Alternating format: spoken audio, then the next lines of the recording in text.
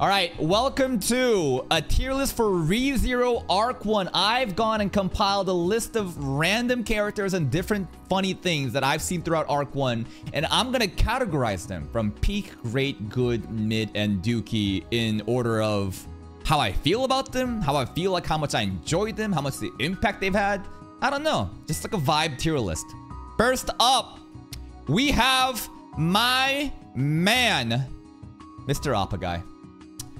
Where does Appa Guy deserve to go? Let's think about Appa Guy has done. Appa Guy was our initial checkpoint. He called us broke. He called us the broke loser. Don't waste my time. Get the fuck out of here. He kicked us out. But he did give us an Appa that one time where we were looking really down on our luck. Even though he started mean, I don't know. He's a bit of a tsundere. I think that I'm fine with putting him in great tier, right? He's an alright guy. Maybe he's the true sin of Archbishop of Pride. Nah, I'm not sure. But he is a very iconic character. Mr. Appa Man, the first checkpoint we've ever had. I'll put him in great tier for now. This kid. Alright, next up, we have the Appa Kid. You dumb fucking idiot. Getting lost in traffic. You don't even know where your dad's stall is. Literally one street. Your dad has the fucking Appa vendor. You don't even know where to go, dumbass. Belongs in dookie tier. Appa Mom. Also, what a dumbass. You lost a kid? You had to have a 17-year-old need and a fucking half-elf go around to find your fucking kid? A bunch of idiots. But she kind of hot. Maybe mid? Maybe mid? I'll put her in mid. L Mom, losing your kid, come on. All right. First, we have dumb. I think that I honestly don't know how to feel about dumb, dumber, and dumbest. You know? Like, they're a joke, but they low-key hilarious. And like, they always show up. They just spawn in back alley. They always show up. I feel like I kind of want to put them I'm not sure how to feel about the bandits. Let's think about it critically. This is Arc 1 only. Arc 1 only. I mean, this guy did get a kill on Subaru. This guy did kill Subaru once. So like, because he actually killed Subaru, maybe I won't put him in good tier. Now, Subaru more like walked into the knife that he was holding, right? But still, he was holding the knife, and it just happened to just get put in his back. I mean, he actually did get a kill, right? Okay, Dumber, he's a very forgettable character. I don't even know what the fuck he did. Dumbest has a dickhead mushroom head cut, and I always enjoyed it when we kicked the side of his head. This shit was always so funny. So like I don't remember what the fuck this guy did. But at the very least, these two are kind of entertaining and getting shit on. So maybe like this. Maybe I'll put him in peak. I don't know, because like this guy's very forgettable. This guy seems to be the leader of the pack that actually did get a kill on Subaru, right? And this kid is just as a dickhead, but the way that he got kicked on the side of the head was always fucking funny to me. Because how funny it is when we beat the shit out of him, and how like, what's the word? How much of like a confident, cocky asshole he is. He truly talks big. I'm gonna put him in peak because of how much of a punching bag he is. Next up, before we get to Elsa, what else should be next? Where did Felt go? Here's Felt. Let's think about Felt. All right, we have our royal candidate, Felt. Let's think about what she's done in Arc 1. Stole from Emilia. Nice. Created an opportunity for Emilia and Subaru to meet. Nice. Felt is a very strong girl that's not like the other people in the ghetto that are simply saying live strong and trying to be cowards, right? She actually puts the money where her mouth is out, or she acts, you know, according to how she talks. She wants to get out of poverty. She's a strong girl. She also has the blessing of wind. Gave us a really cool scene against Elsa. She also sought help for Reinhard and clutched at the end of the day. I think that Felt is a great character. I think Felt is a great character. This is kind of fucked up that Mushroom Head is above these two now, the more I think about it. For those reasons, I'll demote him down. That just feels weird. To have Mushroom Dickhead and peak over Felt and Alpha Guy feels weird. So I'm gonna demote him down here. You can chill with the other dude. This guy is so forgettable. I don't even remember what the fuck he did. But yeah, he's gonna get demoted. Yeah, I'm fine with putting Felt over here. Next. Ramji. Ramji and Felt. Now, Ramji did eat the potato chips without fucking paying for it. But Ramji also appraised the media at 20 holy coins, which was a price higher than what Elsa could, you know, bet for. Ramji also was a nice standout guy. Grandfather figure kind of like to Felt. Love the dude. He's a giant. Attacks with a club. His shack also got busted open by fucking Reinhardt. And now he has to pay for it. I think that I'm fine with putting Ramji at great tier. Yeah, I'm fine with putting Ramji. Ramji and Felt should be together. I'm fine with putting them at like this. Yeah. I'll put them together like that. Ramji, standout character. Love him. Ram better than Rem and Ram. Next up, more of the characters from the slums. This is Live Strong Kyodai. He's a dude that we saw multiple times where he just kind of gives Subaru the directions. Is he mid? He's a nice guy. I'll put him up here.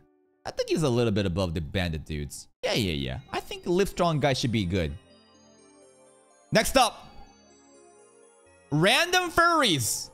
Random furries that in the first couple minutes of ReZero episode 1 slapped Subaru because Subaru walked into the girls', you know, washroom. I think there's other girls in there too. They slapped the shit out of Subaru. They were also our first alley of fan service. Not really. I don't know. Where should we put them? Does Kia and slapping Subaru is quite often a lame cliche. I don't know. They're kind of mid. And same with the Scalies, right? These Scalies, bro. These are the dudes that when Subaru, it's basically only demi fucking humans allowed, right? Racist lizards. Maybe the racist lizards are super based. Maybe the racist Scalies are super based now that I think about it. Yeah, what the fuck was Subaru thinking, bro? Going to a specific tavern that's only for Scalies. The disrespect Subaru is showing. Oh my god. Maybe the racist Scalies deserve a peak tier, man. Nah, they gotta go down here, bro. They're going down here. Right next to the furries. Mom's still on top in mid, though. Next up, we have Natsuki Subaru's initial setup. We got the tonkotsu and the potato chips. Now, the potato chips were a great bargaining tool that got eaten up by Ramji immediately. The potato chips were also used as a reward in, I believe, Memory Snow? I forget. But the village kids, I think Petra, right? Petra won the snow building competition, but that's like not Arc 1. But it leads, but this is the setup for Arc 1. I am gonna put the tonkotsu and the potato chips at the top of good tier. They were useful bargaining trades, but not as useful as what we're gonna get next, Metia. Oh yeah, this shit. First peak candidate for of Arc 1 is the Nokia flip phone Metia. Not only is it worth 20 holy coins, it also has a battery life so strong that in this current state of Season 1, when Subaru is negotiating with Krush and fucking Anastasia and Russell Fellows, the Metia was still at full battery, bro. How the fuck? Also, the rapid special move, the flash attack, worked on Rem. It also captivated the hearts of dumb fucking idiots in Anisaka that have no idea what a camera is. Metia on top. Absolutely. Next up, Natsuki Subaru himself. Arc 1 Natsuki Subaru is unironically peak. The first run he's ever done was straight up the God run. He rizzed up Emilia to the next level. The amount of affection that we built up in the first run can never be repeated. That first run was amazing, and then he was being a fucking idiot. Then he fucks up with the regressions, doesn't even know he's regressing because he is in shock, calls Emilia a slur in public. Ooh, ooh. Remember that part? I remember that part. But he doesn't give up. Even after facing the Bowel Hunter and being traumatized, he doesn't give up. He figures out a way to make things work. Calls on Reinhardt to help. I think that Natsuki Subaru maybe top of great tier. I'm not so sure that he himself is peak. But in Arc 1, he does pop off like crazy. He does. If you just look at the actions, yes, there's some L's that he was taking, but the highs are way higher than the lows of Arc 1. Maybe it should be up here. I feel like it should be bottom of peak or top of great. He did make a lot of things happen. I'm not sure. I'm gonna put him here for now. I'm gonna put him in here for now. Next up, EMT Immediatan. This dumb bitch lost her fucking insignia. She then wasted her time helping this dumbass Subaru. Spends more time wasting her time helping find this dumbass kid's parents. The more I think about it, she trash, bro. And then she dies the first round. Straight up, you just die in the first run. I gotta fucking help your ass. You tell us you're Satella too, and then the next run I say you're Satella, you get mad at me? Bitch, you told me to say it. But that's a different timeline. She is pretty bad. Like, think about it. What did she do? Other than just like helping Subaru in the beginning and then... I don't know. She's kind of useful against the battle against, you know, Elsa. But that's more Puck than anything. I think Emilia is mid. I think that Emilia is pretty mid in like, straight up. Like, what has she done? Other than fan service, other than just look pretty. Nothing, bro. In Arc 1, she gets her shit stolen. She's panicking. She's a fucking idiot. Roswell even says, if a royal candidate is so incompetent to lose the insignia, then that's already telling of what kind of character you are. Lap pillow? Nah, bro. That was Puck's lap pillow. Now, we're thinking Arc 1 right now. We're not thinking Season 1. We're thinking about Arc 1. Specifically Arc 1. Puck gave the lap pillow. I cannot find a good reason to place Emilia higher, man. She straight up, exactly. She got a debt that she can't fucking pay back, baby. But I think a lot of that line was actually projection from Subaru as he realizes the things, the good deeds of Emilia has done for him and he feels guilty and it came out in the wrong way. Arc 1, she kind of holds it down against Elsa, right? She kind of holds it down against Elsa. But she honestly doesn't fucking do much. I'll put her at top of good tier. Puck on the other hand. Puck on the other hand, bro. If it wasn't for the 9 to 5, Puck is so peak. Puck is so cute. Puck is so strong. But the 9 to 5 contract, obviously that exists to nerf Puck. Puck put in a lot of fucking work. Puck versus Elsa wasn't even close, bro. If only we had more time, right? I'm not confident enough to put Puck in the same level of Metia. But I think that at the top of great tier is where Puck should land. Next up, we have Elsa. No. Before we get, we'll save Elsa for last. Reinhardt. Sword Saint Reinhardt. And you're wondering, why do I have two Reinhardts here, okay? This is actually Reinhardt. And this is the poor sword that had to bear Reinhardt's attack. So we're just evaluating Reinhardt right now. Reinhardt the Lolly Hunter. Reinhardt the Lolly Saint. He was so sick. Not only does he clutch and save us against Dumb, Dumber, and Dumbest, He was so clutch. The whole battle against Elsa wasn't even a fucking battle. The moment that he showed up and stomped the ground, this force fucking applied. Elsa's fucking glazing.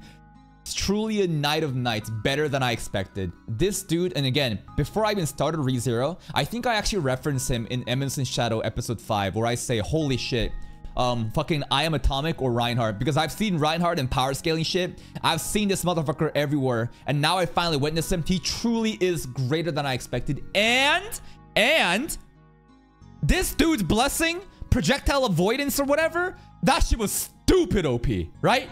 That shit was insane. So I'm gonna put Reinhardt at peak. He is so fucking peak. He created so much art hype. Episode 3 is still one of my favorite ReZero episodes, simply due to how hype that power fantasy was when he showed up. Reinhardt's sword. Reinhardt's sword.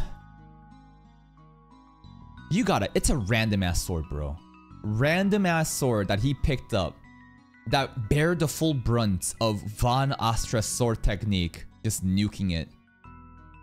It also fought against Elsa. I'm putting this shit on peak along with that mirror. I'm putting this shit on peak. Reinhardt's busted ass sword. Remember, Reinhardt would not use his own sword. Why? Because that sword is only drawn when the situation necessitates it.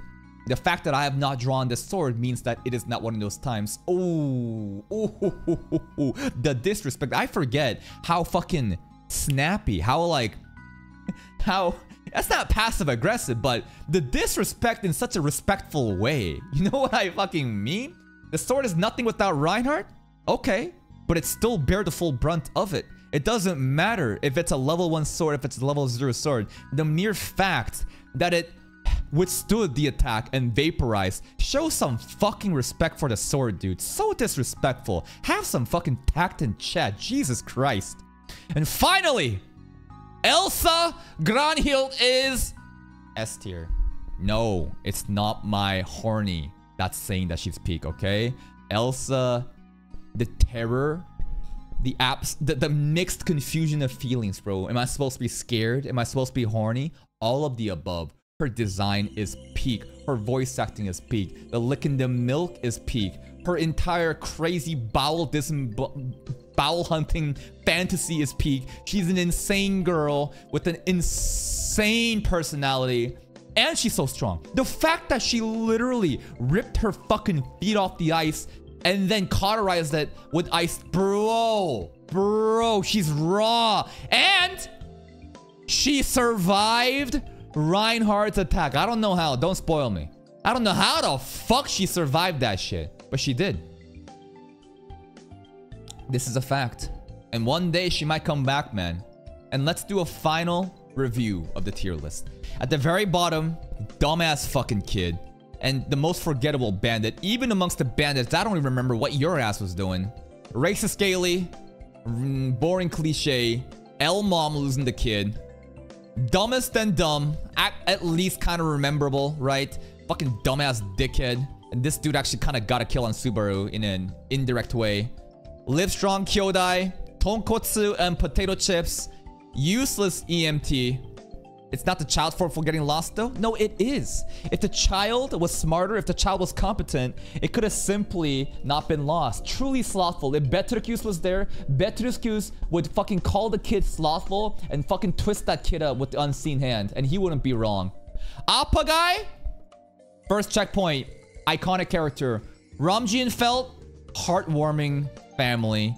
Natsuki Subaru, low-key kind of OP in Arc 1. Yeah, there's some L's that he was taking, but like, aside from the confusion and the shock, this dude, Arc 1 is kind of insane. Truly insane. Puck? Yeah, Puck is OP, but he's only OP when it needs to be OP, then he gets nerfed for the rest of it. Metia, remember, OPS Metia has many special attacks, is useful for the future arcs as well. Reinhardt's sword, respect for taking the full brunt of the Van Astra technique. And, you know, respect to it. Reinhardt just peak as usual. And Elsa, goddamn, she is mommy. And I think this is my Arc 1 tier list. Look forward to Arc 2 later, and we will also do Arc 3. And sorry, and I'll think about different types of tier list. Sorry. Just think about... oh, Jesus Christ. Think about... I swallowed a T wrong. Think about the different tier list of ReZero that we can possibly have. and I will see you in the next one.